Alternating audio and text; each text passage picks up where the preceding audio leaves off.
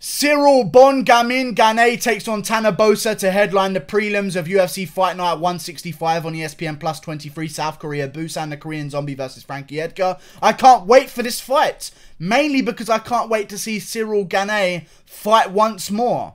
I'm looking forward to it. He's an undefeated heavyweight, new to the game of MMA, but not new to life in general. He's quite old, 29 years old, coming into the heavyweight division. He just entered this year, taking on Tanner Boser, who's coming off a big win in himself against Daniel Spitz, I believe his name was. And I actually picked Spitz to beat Tanner Boser because Spitz is a freakishly large giant. But Tanner Boser put that mullet to good work and got a big win over Ciryl Gane. Over Daniel Spitz, and now he's taking on Ciryl Gane. This is what it's earned you. You get a good win that you're expected to lose, and you get a chance to try and derail the hype train of Ciryl Gane. I don't think it's going to happen. I think Ciryl Gane's going to fucking walk through this fat fuck and get another win on his undefeated record, improving to 6-0. And before you tell me that Ciryl Gane doesn't have the right amount of experience, shouldn't be taken too seriously, I'm willing to offer you this. Chael Sonnen style, as soon as I can find this motherfucker's record somewhere, I'm going to offer you a real serious bit of information here. Are you ready? Ciryl Gane. You look at his record, you think this guy has no experience. Who possibly could he be facing with a record of 5-0? I'll tell you who. Adam Jajka, who's 7-1 in the heavyweight division. His only loss to Ciryl Gane by KO. That was Cyryl's second ever fight. He fought a guy who was 7-0.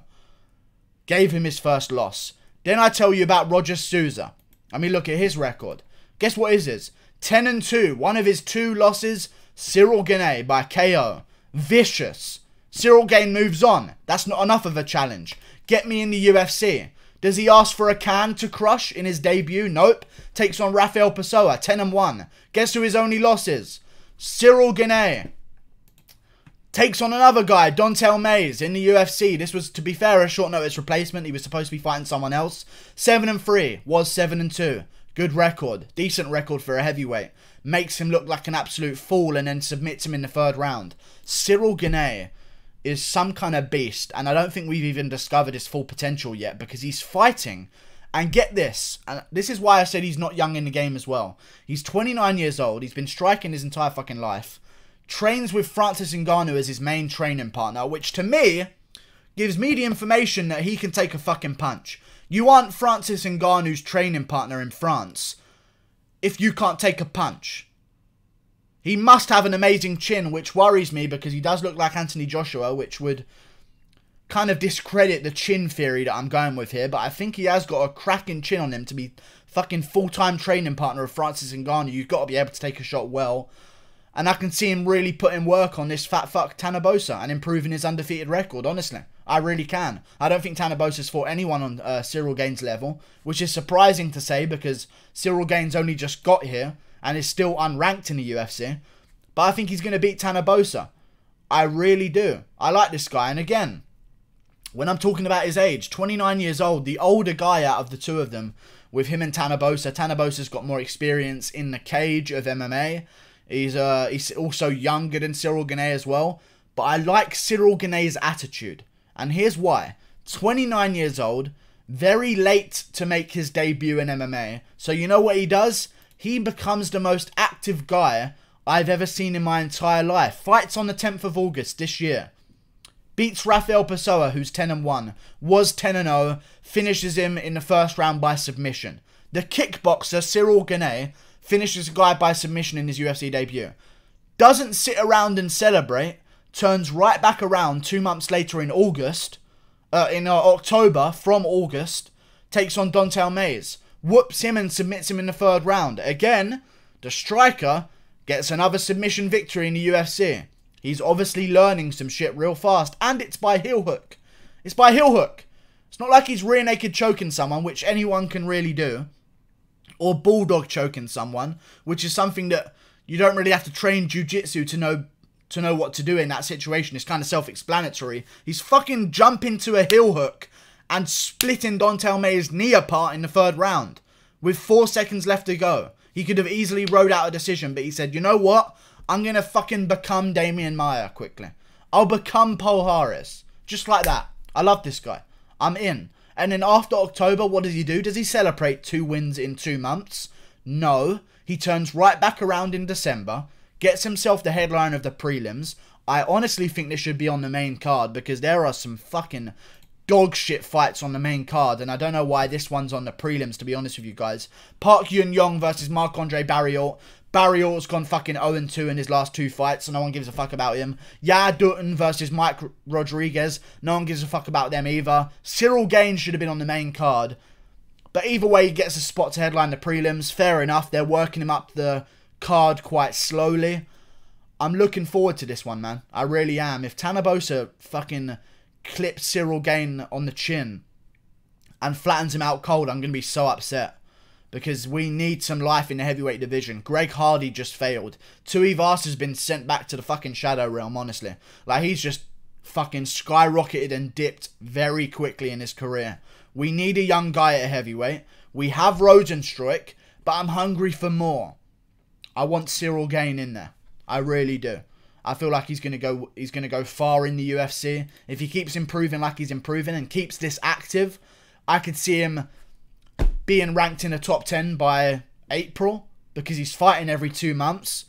And if he wins this one, he says he wants to go to France afterwards. I don't think he's going to go to France. I think a great fight after this one.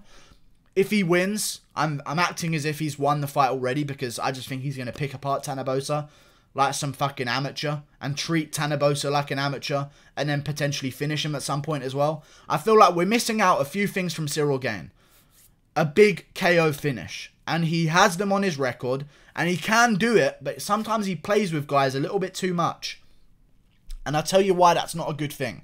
For a hardcore fan, watching a guy play with a guy on the feet sounds weird. But we're going to continue. Watching a guy have no respect for someone's stand-up and just completely ridiculing them and not even trying for a finish and just picking them apart at range the entire 3 rounds of a fight. Don't get me wrong, that's impressive. But to really capture some hype, you need to have that brutal KO clip. Even if it's just one of them. You need that one clip of you flattening someone to really make an oomph kind of statement, you know? And I'm looking forward to it. I think he may be able to get that KO in this fight. And after this one, if he wins, knock on wood, I think he's going to win. If he does win, I'd like to see him take a little bit of time. And this is the thing with Ciryl Gane. Him taking a little bit of time means 3 months for me. There's a card in Columbus, Ohio, with Francis Ngannou, his main training partner, as the main event versus Jairzinho Rozenstruik. If he wins this one, take a holiday and be back in 3 months. That's the difference between him and everyone else. A holiday for him is a month off from fighting.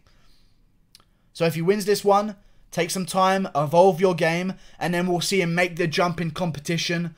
This, in retrospect, is kind of just a can shiner. Like, we're just making Ciryl Gane look really good here on the headliner of a prelims. That's the way this fight has been put together. And we'll see if he can get the job done. Listen, Tanner Boser is a beast. He just beat Daniel Spitz.